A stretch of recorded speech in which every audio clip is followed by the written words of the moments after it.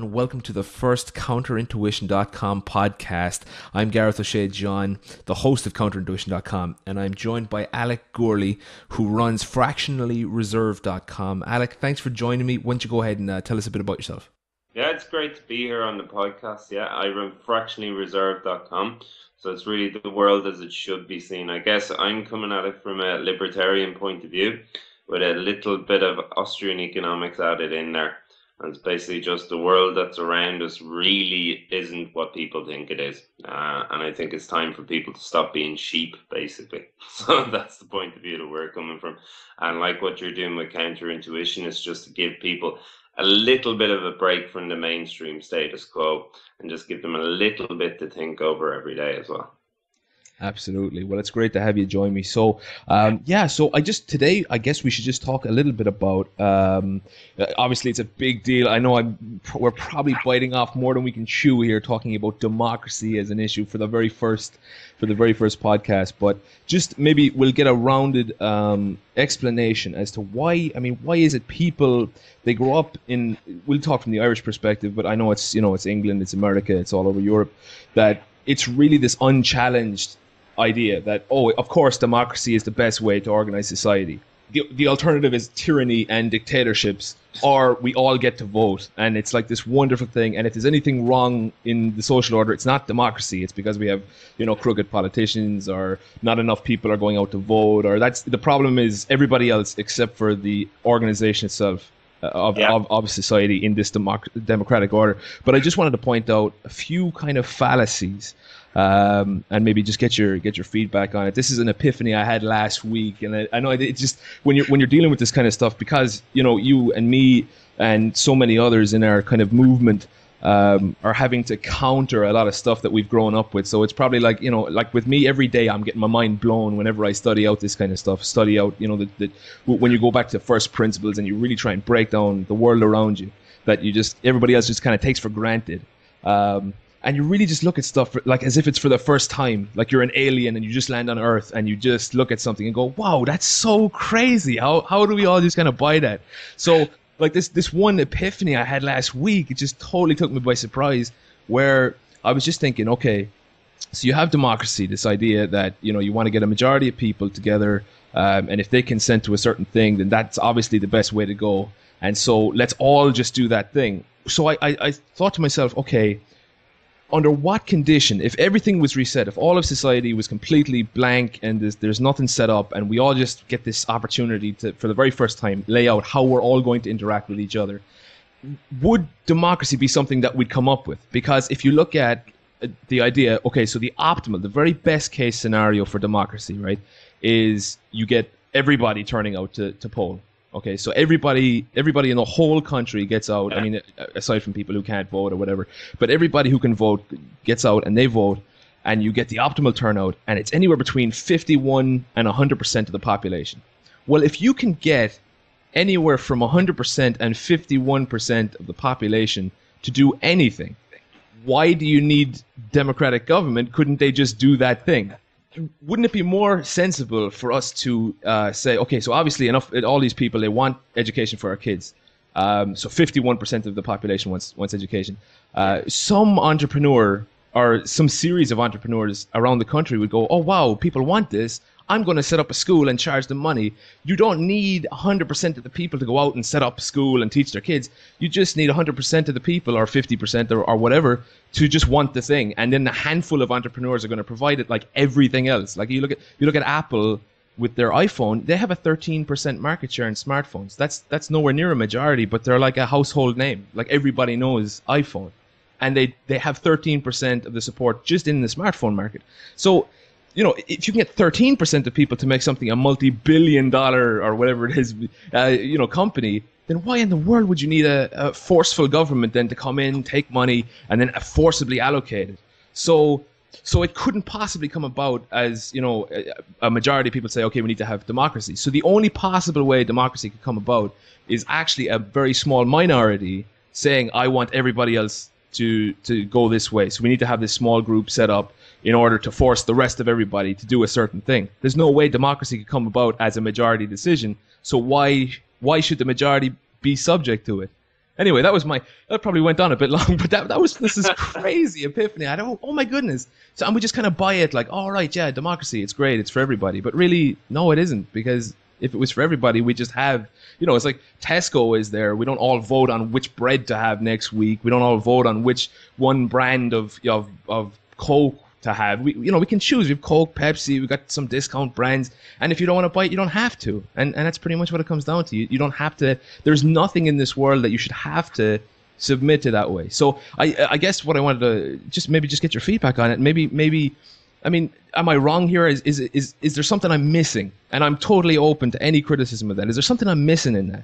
No, I don't think you are. I mean, the thing is, like, taking out the example that you made there, you don't do your shopping in the same supermarket every week.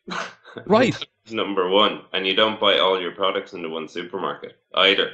Right. I mean, that's the thing. You're not necessarily concerned as well what that supermarket stands for. I mean, if they're giving you the best deal, to take it from that level. But to take it on another point as well, I mean, as you say, enslave a ruler in civic duty, I mean, there's the option to engage and not engage as well. I mean, have you ever been tempted yourself to be involved in the democratic system?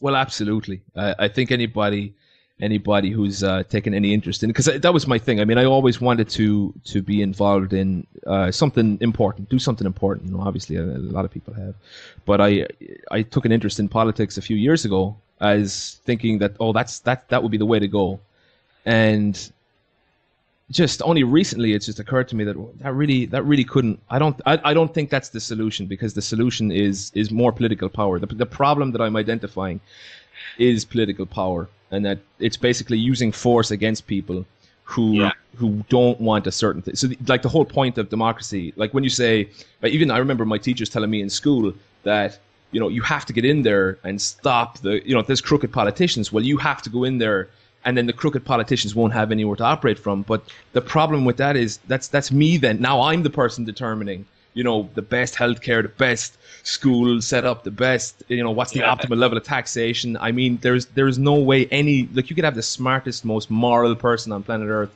and put them the head over, a democratic system, and it's just going to explode. I mean, there's no way it can work, because it's not, it completely ignores the power of the marketplace, of individuals to make decisions and to coordinate. But I think it comes from a place of really, really disdaining people in general. Like, you have to have so little respect for people that they can't make decisions themselves. But there is that. I mean, there's the other thing. I mean, the market itself is a system made up of individuals, and I think that's what people forget. The market is some abstract thing to a lot of commentators and to most of the population, but it's actually made up of individual decisions. And if you want to take it at the Austrian level, it's all these tiny individual human actions that make the market. I mean, beat the market, well, beat everybody's tiny little individual human actions every second of every minute of every day. But I mean, like you were saying there about the minority concentration of power, people making decisions for the majority. I mean, if we take it to an international level, you have Barack Obama, who really didn't win anywhere near 50% of the popular vote in the last election, and he's the most powerful person on the planet. I mean, there's that with kind of a little bit of a worry as well. I think in our case, in an Irish context, it's even worse, because you have proportional representation. You're not voting Democrat or Republican. You're voting number 1 to 15 on every candidate, and chances are most of the time your 15th choice is going to be the guy who gets elected.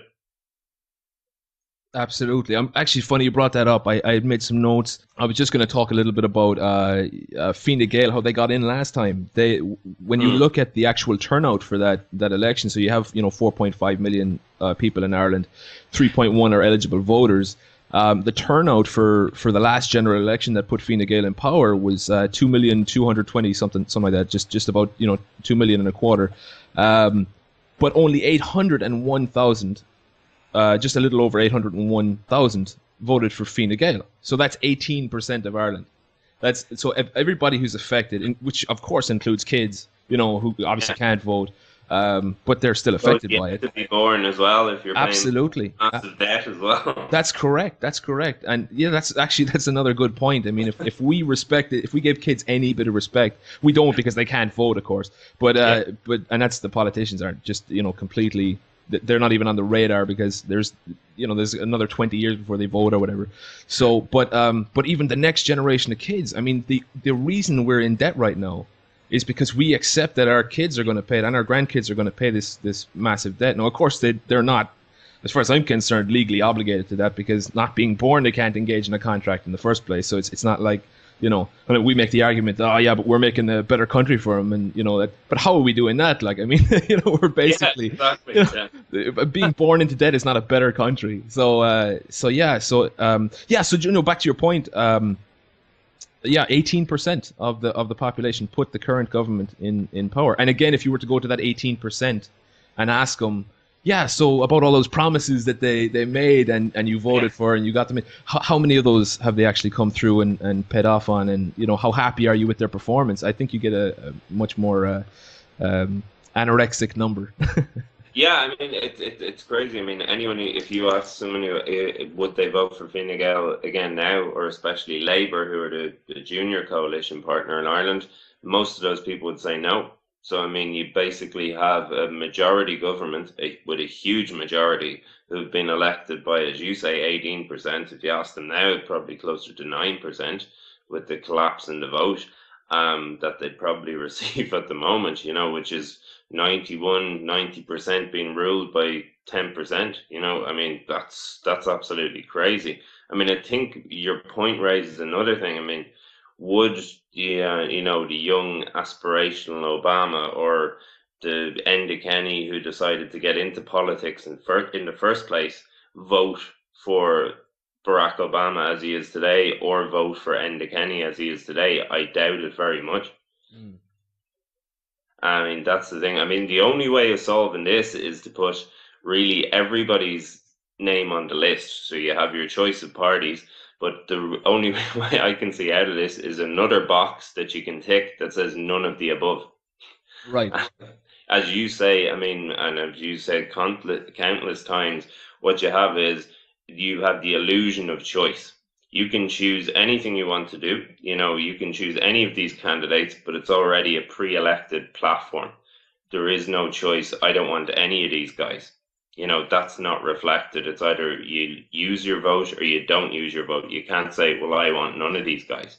That's never recorded. Yeah. And that's a big deal because I've heard the argument, if you don't vote, you don't have the right to complain, that kind of thing, where people say that, okay, but at least go out and do something. But I don't, like, if I turned around tomorrow, maybe we'll take my whole neighborhood and I'll get everybody together. We're holding a vote that I get to take €20 from my next door neighbor.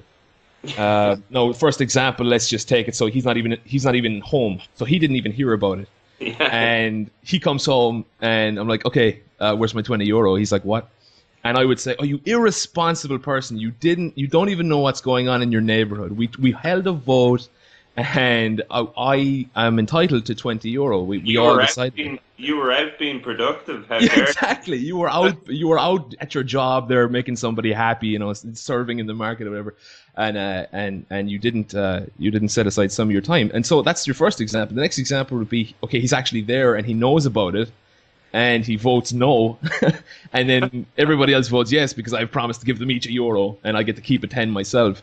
And then we say that's legitimate. And of course it isn't. And so, but you don't have the right to complain because you voted. So which is it? I mean, if he doesn't vote, he gets aggressed upon. If he does vote, he gets aggressed upon. Either way, I think you really, I would say you don't have a right to vote. Well, you have a right to complain no matter what, but you more so have a right to complain when you don't engage, because at least by voting, you're consenting to the outcome. You're saying, okay, out of these 5 or 10 or 15 people, whoever comes out, I'm consenting to that, because if there was someone on there I wanted, so let's say, one of the 15, I actually want this person in, and if they get in, I would expect everybody else to follow suit and say, okay, well, this guy got in, we all went by the rules, this guy got in, so now you have to listen to him. So if my guy doesn't get in, well, I can't change now. I have to say, well, yeah, okay, I have to go by what this guy says. So if I don't vote, I've never consented to any of it, and I'm perfectly happy complaining. I'm perfectly happy saying, But I'm sorry, but even that guy you voted for, I mean, it goes back to your original point about concentration of power as well. Even that guy you probably voted for has absolutely no influence about what policies are going to be enacted in the first place.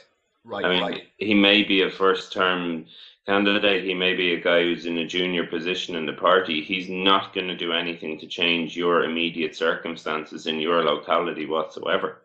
Even if you think he's a great guy, he may not be even in that position. Yeah, and we don't, again, like the difference in the marketplace in this is you wouldn't go down to Tesco and they hold a vote for, okay, who's going to be the CEO of Tesco. Whoever we vote for, they're going to be the manager for the next 4 years, no matter what. Okay, and basically whatever they say goes. Well, I mean, no organization on earth would ever do that. Relying on customers' money, relying on continual support from customers and the people who basically, I mean, it is vote. The marketplace is voting. We vote with money, and you go down to Tesco and you say, yes, I want this product, or you say, okay, Tesco, you're too expensive. I'm going down to Super Value or to Centra or wherever, and I'm going to get this product and this, and we make those decisions every day. In fact, multiple times a day, and it's such an insane amount of calculation that each individual person does. Just even the basic. I mean, we say the average person, even on minimum wage, they get their paycheck every week. And they're managing so many factors. They're going in and they're saying, okay, well, this week I can only get one pack of cheese and one, maybe I'll get 2 loaves of bread and put one in the freezer for next week. And they're like constantly evaluating the prices and all these incredible calculations. I know it sounds silly, but it really is a remarkable amount of calculation that someone does just by going into a supermarket. That to then expect a political class or somebody that you vote for to be able to take into consideration even one person's decision making, what they would decide if they were allowed to. But now you actually have to deal with 4 million people and what they would decide to do, and like that's insane. It's just absolutely nuts. Some people like Tesco, some people like Lidl, some people like Super Value, and people can change anytime they want. Whereas because it's constantly down to the service they provide, they're always battling each other. Whereas with politics and with government, when you vote somebody in, that's it. You're stuck with them. If they say, if Coke said, oh man, this Coke is amazing. If you drink it, you can fly to space. And you drink it and you can't fly to space. You just go, okay, that sucks. I'm not going to buy Coke again. Whereas you vote for a Taoiseach and he says, okay, I'm going to provide, everybody. I'm going to send everybody $5,000 in the mail tomorrow if you vote me in. And then he doesn't do it. Well, you're still kind of stuck with him. It's like. If it was the government producing that drink, it would be your fault that you wouldn't be able to buy it. It certainly wouldn't be anything to do with those. Well, that's a good point. I mean, when anytime something goes right, they say, yeah, that was us, that was our policy. And anytime something goes wrong, it's there wasn't enough regulation, or that was the marketplace. Or back to your point about the supermarket. I mean, the guy on the minimum wage going in, the government solution to that would be raise the minimum wage. Oh, that's a whole other podcast right there.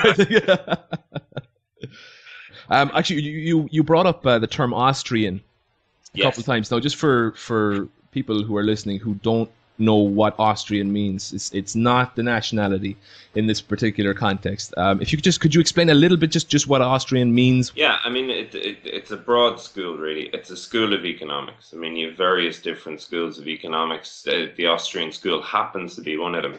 I mean, primarily led by the work that Ludwig von Mises did. You have Friedrich Hayek in there as well, who's a Nobel Prize winner. That really drew people's attention to it.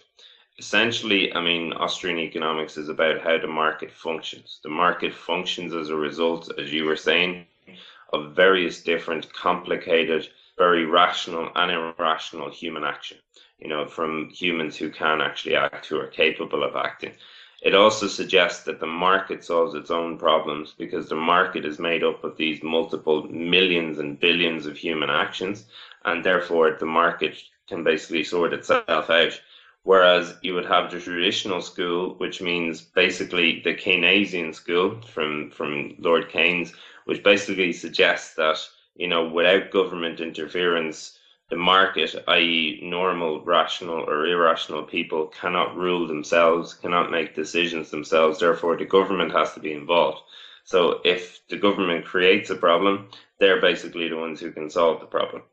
And usually that involves a printing press. And therefore, this is the world we live in now, because it's Keynesian economics.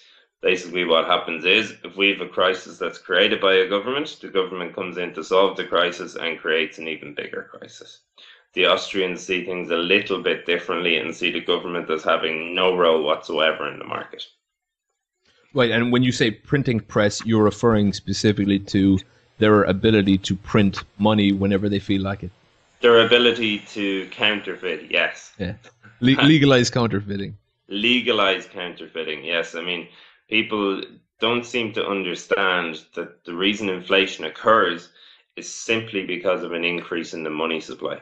I mean, the increase in supply of any other good, whether it's sugar, beer, corn, anything you like, is always a good thing. The only bad thing is the increase in the money supply, because automatically where you had €100, it's basically if they print another €100, well then, sorry, your money is now worth half of what it was an hour ago. No other authority on the planet can do that, but governments, through their central banks, through the likes of the ECB in Europe, the Federal Reserve in the USA, if debts are outstanding in corporate bodies, if the government runs out of money, IOUs, etc. like that, all they do is just print more money, which is basically what's causing most of the problems in the world. But that's my opinion. And would I be correct now? I have to doubly check this, but I've heard that the very first currency that was initiated based on nothing, so it wasn't like a paper receipt to something.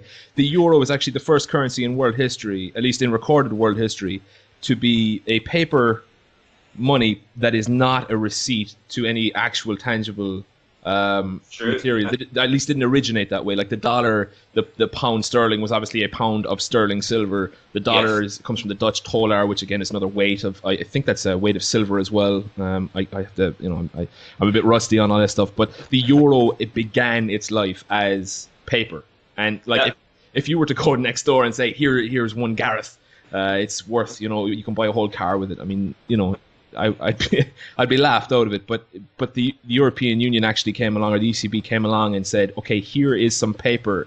We promise it's worth something, and then everybody believes it. So it is. So as long as everyone believes it is, it works. But I mean, all paper currency, which what would be termed as fiat currency, basically it's all a promissory note. We hear a lot in Ireland about a promissory note. Every paper denomination of euro that you carry in your wallet is essentially a promissory note. It's a promise that if you put this across the counter in a store, that you will get X value of goods. I mean, this is where it comes from. I mean, originally, going back to your point about where money evolved from, it evolved from something solid. What we have essentially these days, certainly in the Western world, is the fact that when somebody had gold and they brought it to the goldsmith to store it, he would issue them a receipt, and say, like, this, you have lodged, 100 pounds of gold with us. So, here's a receipt, so you can go out and spend that on goods. But of course, what happened was the goldsmith just issued as many as he wanted. And then when people went looking for their gold, he didn't have it. I mean, essentially, this is where we're getting now. We've just taken the commodity out of the situation, and all you simply have is paper. And when you have paper, I mean, it's another way of looking at the world, but I mean, essentially pieces of paper control your life, of which the value continues to change, not in a way that benefits you. Very good. And yeah, I was looking at some historical examples of where the whole notion came from, and, because people really would, I mean, if you're to point out to them, this really is just paper. Somebody just gave you paper. And it's like they've never really considered it. I mean, I'm talking 50, 60-year-old people who've never really considered what they're holding in their wallet is just some paper. Like it doesn't. So like, what is money supposed to be? Like what is it supposed to? When you look at how it would come about normally in a marketplace and how it did come about historically as something that you couldn't just print off whenever you wanted. You had to dig it out of the ground. You had to hire labor. You had to get machinery. You couldn't just create it whenever you wanted. You really had to work for it. And it's something that was precious. And like people use gold for jewelry and for, of course, today technology, all sorts of electronic goods, and that it has an actual tangible value that that people want, other than what it's for, other than its ability to be exchanged. So, like historically, kings up until quite recently, kings who wanted to raise more money, like they had to borrow from the bank, and the banks would give them huge interest rates because governments are non-producing. They don't invest. They don't build factories. They don't do that kind of stuff. They are takers. So the only way that a bank is going to give them money is if they could show them, okay, we're going to go over and loot this village over here. We think that this amount of this stuff is here, so we'll give you some of that, and that'll be your interest. But the interest is such a risky deal because the king might get killed or whatever, that they get interest rate at like 50% or 60%. Whereas just recently enough, like 200 years ago or so, I can't remember which king it was. And again, I have to double check all these facts, but basically the story goes something like the king, wanting to raise more money, did a deal with this banker, this central bank guy, who, or obviously before he was a central bank, where they said, okay, the king will make whatever currency this bank produces legal tender, which means you have to accept it, in exchange for being able to get as much money from that bank whenever they wanted. So they would be able to, the bank would provide them with money through the central bank, and then that government or that king would then give that back out to the smaller banks. And instead of the king now borrowing from the banks are actually borrowing from the king. It's this amazing turnaround where the banks are now subject to the government, and the government can create the money. Of course, I mean, now they don't have to, I mean, of course they don't want to hyperinflate. If they do it too much, the currency is worth nothing, so they still have to tax and stuff. But you have to offset. So like, you don't want people paying for it for 10 or 15 years. So you get this debt, and you want to be able to create more money to buy stuff now and then pay for it later, after people have forgotten about oh, you've done all this great stuff. But of course, and this comes back to the kids having to pay for it. Our kids are going to have to pay for this because that's how long it's going to take to ricochet back into the economy. Now, inflation, as you said, that can take a few months before you see that, but it's still so detached that people can't tell, oh, the government caused that. And the politicians, they come on the news and they're always talking about, okay, we're going to fight inflation. We have this policy and that policy for fighting inflation. We need to get inflation down, with the exception of Ben Bernanke in the States. I think he actually came out and said it was a good thing because, it's getting their debt down, the value of their debt down. But politicians actually, in Ireland, I've still heard them say, we're fighting inflation. And of course, that's complete nonsense because the government can, they have value-added tax, which is on every single good you purchase in this country. For them to say that, increasing taxes on the value-added tax plays no part in the inflationary model is absolutely ridiculous. I mean, if you buy, a liter of diesel, chances are that about 65% of that price is actually, going straight to the government in the form of coercive taxation. And it's a nonsense to suggest that they can't influence inflation. Yes, they can, but they don't want to because it's their main source of revenue. And I mean, most taxes, like they say, oh, this is a consumption tax. When people are spending money, they're not going to notice it because they want to buy the goods anyway. There's no such thing as a consumption tax. It's always a tax on production. And that's the problem. So at the outset, the government encourages people through taxation to be less productive. They increase, the cost of living. It's harder to buy, a loaf of bread today than it was 20 years ago. It'll cost you a lot more. People think that's because, the ingredients in bread must have, multiplied in price exponentially. Not true. It's simply because the money you have in your pocket today is worth a hell of a lot less than it was 20 years ago. And the main reason for that is because around the world, central banks are printing money. And so would it be fair to say that a great deal of the world's problems comes from I know it's a broad statement, but a great deal of the world's problems comes from Careful. careful now, yeah. Government's ability to print money whenever they want, because they can circumvent the normal process that's supposed to underpin human activity. Like, I want to be careful saying supposed to, because I want to keep values out of it. But like, if I want to get a new car, I need to work and save for that new car. I don't just get to have the car. And the reason that's important is, in order for me to get something that costs, like thousands and thousands of hours of labor, in fact, hundreds of years worth of technology and people's decisions have gone into making this car. When you just take all the individual components, it has lights that were invented 200 years ago, and glass, and people invested in rubber plantations that led to, the tires being built the way they are, over hundreds of years, literally millions of people, to create just one car. All of them have provided this value into the economy. And for me to just grab a car and say, okay, that's mine now, that really doesn't get it. What's important is for me to now provide value into the economy first, and then whoever provides me with that, whoever pays me, or my boss, or if I'm a contractor or whatever, whoever I'm working for, or whatever kind of service I'm selling, whatever product I'm selling, people want that and they get a benefit out of that. And so because they benefit, they provide me with money, and then I can now spend that benefit that they got. I can now cash that in on a new car. Whereas the government can, without providing any service up front, like they claim that they're going to provide the service if they get the money.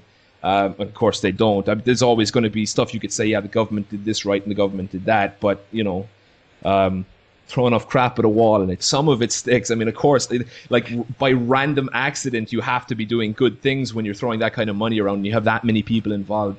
But it's a net loss. As a system, it's a net loss, because all it does is it consumes out of the economy. And so by the added tool of being able to print money whenever they want, that means they can buy stuff whenever they want. That's really got to cause some very, very serious side effects in the world. Yeah, I mean, it completely distorts the market. I mean, we're no strangers to it here in this country. We're the prime example at the moment. I mean, it's absolutely crazy that we're going to be paying back, this debt that none of us had any part of, that none of us created for, the next few decades. But that's, I mean, did nobody think that, in Dublin, the capital city of Ireland, that that apartments there should be more expensive than they are in some of the largest cities in the world? I mean, this was all part of government legislation that opened up, easy lending. There was no regulation at all. The central bank here and the regulator were incompetent.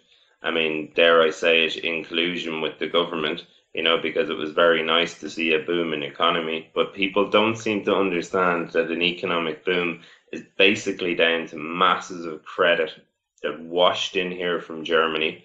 They came into us, we were the drain for that money, and now we're all paying it back. But I mean, this money never existed in the first place, and we're paying it back. That's what's really wrong with when governments interfere in the market. I mean, you bring up the thing about a car. I would have no problem paying motor tax in this country if it was ring fenced to actually go and improve in roads. The problem is motor tax and every other tax is not ring fenced. It will just go into a black hole. If I use the roads, I expect the roads to improve or be of a certain standard.